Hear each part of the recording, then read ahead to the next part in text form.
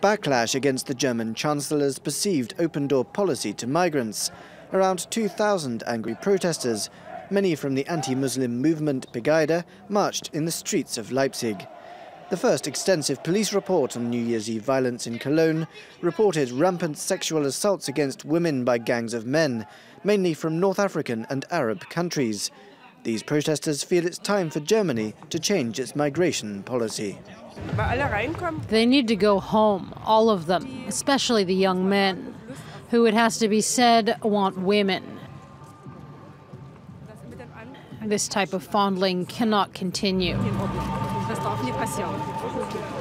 On the other side of the divide, German police reported roughly the same number of counter-demonstrators, aiming to show the openness of German society.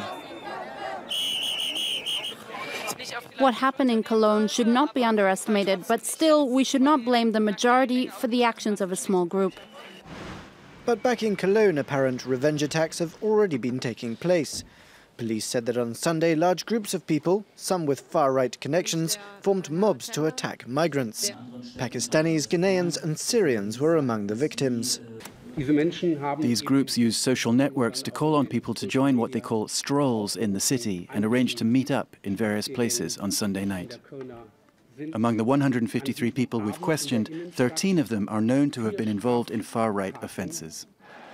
Recent surveys suggest almost a third of Germans viewed foreigners more critically following the assaults. Nearly half fear similar attacks in their own towns.